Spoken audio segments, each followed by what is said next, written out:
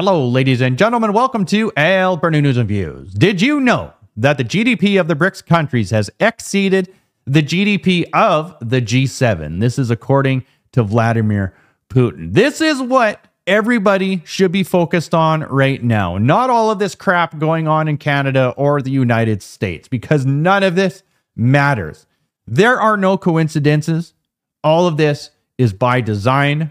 Listen to this. It starts next week in the Russian city of Kazan. It is symbolic that the meeting of leaders in the city of Kazan is preceded by the business forum, your meeting.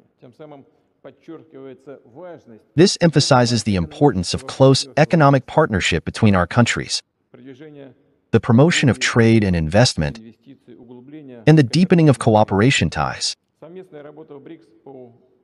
Joint work in BRICS to accelerate socio-economic growth and ensure sustainable development brings concrete, tangible results. This actually contributes to improving the well-being and quality of life of ordinary citizens of our countries.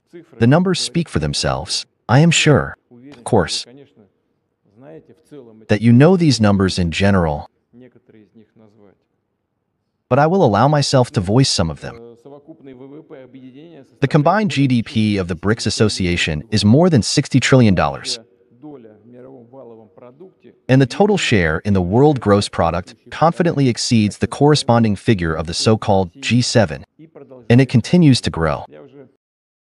BRICS is gold-backed digital currency, and they have the framework set up so everybody that joins BRICS can just pay amongst them with ease.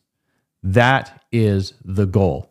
You think about all the wars and all the chaos and all the crap going on right now with the United States and Canada and the G7. It is all by design. Just bear with me.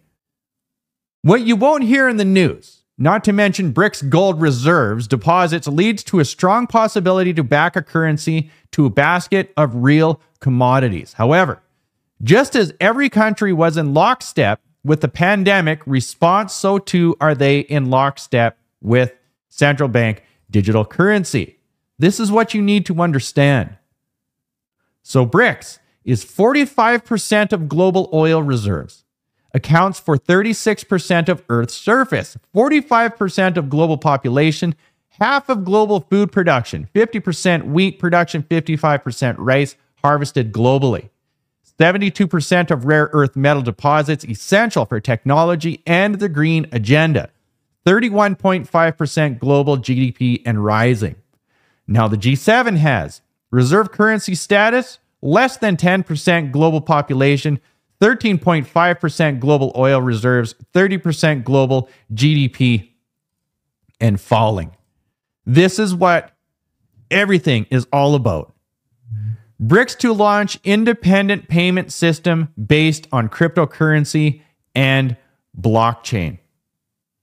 There are no coincidences. This is the new Premier of New Brunswick in Canada.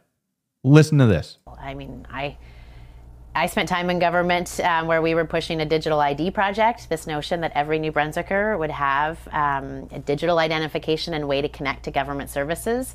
We took that project sort of as far as we could before there was a different thing that they decided they wanted to put money toward, even though I think we need to make those changes, right? Mm-hmm. And I do have a bias. The biggest takeaway I think everybody needs to realize, people all around the world really need to stay focused and ask themselves, who are the bad guys? Who are the bad guys? Think about the life that you want to live and how everybody wants to live. And just ask yourself, who are the bad guys? And are they doing what they are doing? Is it good for the future of humanity? Humans living on Earth. Is it good for humanity? It really is that simple.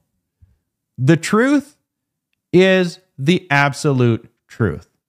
People can argue and have their differences and have their own truths, but they will always come to the conclusion of the absolute truth.